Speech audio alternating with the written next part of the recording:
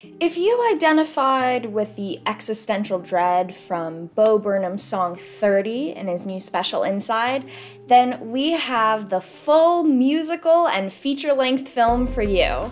Today on Full Stop Reviews, we're going to be talking about Jonathan Larson's movie adaptation of Tick, Tick, Boom.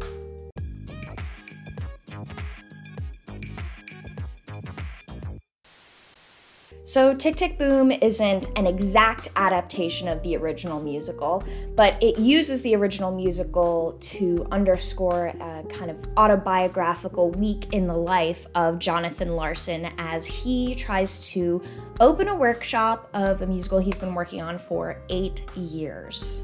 The movie explores the fear that Larson feels as he approaches his 30th birthday and tries to balance his art, day job, love life, and friends.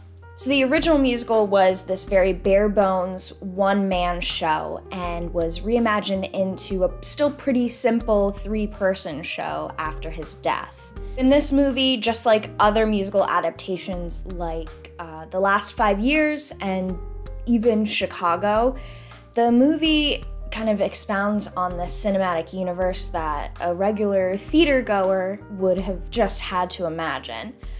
But I think sometimes it's almost a detriment in this movie, as in parts of the movie are literally being narrated by the songs, like you're looking at a children's picture book. You have the words, and then you have the picture that goes with the words. So I think it's almost a little bit to the detriment in certain parts of the movie. The movie has a huge number of musical theater cameos from different icons. A huge shout out to Laura Benanti for always being the funniest person ever, especially in the song Sunday, which was Larson's reimagining of the song Sunday from Sunday in the Park with George by Stephen Sondheim. That song in particular just shows that, you know, these are two different mediums, and sometimes movies are able to capture an image or a thought process in just a magical way that you're not always able to do in theater. And that song isn't even the only parallel, I would say, from this show to Sunday in the Park with George, because both shows kind of explore the tumultuous life of an artist and kind of explore someone who is absolutely unable to manage their love life and their art. We actually also see Stephen Sondheim, multiple times in the movie. He was kind of a guiding voice for Larson, and he really encouraged him to continue his pursuits.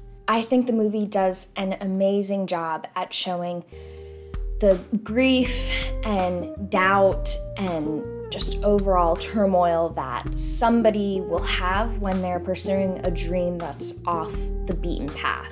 The movie definitely has a sense of hope for the future, but the direction is definitely tinged with this sort of ominous sadness, because obviously now we know that Larson died a few years after the show came out, actually on one of the opening preview nights for what would become a huge smash hit, Rent. And obviously that wasn't in the original. It was a little more introspective and critical of oneself and the artist creating the work. I think that makes one of the last songs in the movie, which is absolutely beautiful, the song Why, makes it a little more fatalistic than it necessarily is in the original musical. My verdict is going to be a green light. I think Andrew Garfield absolutely nails Jonathan Larson. He just really does portray this sense of dread and that he's running out of time. And it has just an amazing ensemble cast. I do have to say, the singing is very edited, and most of the people singing are professional musical theater artists, and we know they can sing, so I'm not really sure why they felt the need to edit their voices so frickin' much. It sounds like an episode of Glee at some points. But overall, the entire cast is really phenomenal. The drama and major emotional points of this movie, especially everything regarding the AIDS epidemic, are heightened and really portrayed so beautifully. But on the flip side, there is just something about movie adaptations that will never ever be able to capture the comedy of a live performance. You know, there's a reason that live performance is still around and stand-up comedy specials are done in front of a live audience. And that's just something that all adaptations are gonna have to deal with.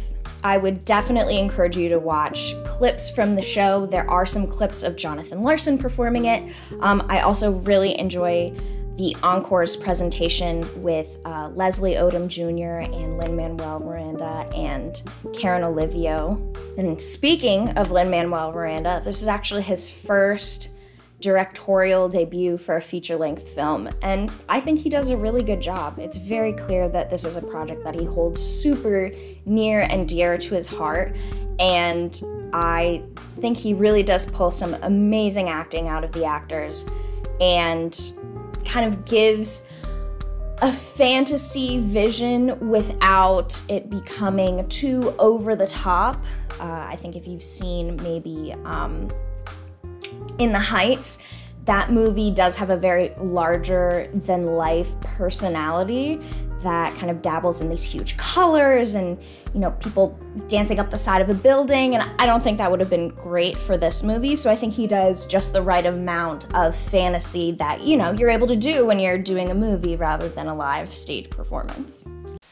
So that's it for me. Let me know what you thought of the movie, and if there's any musical adaptations that you'll be looking forward to in the future. I know I'm looking very forward to West Side Story. It's gonna be a doozy. All right, until next time, I'm Alex, and this has been Full Stop Reviews. Bye.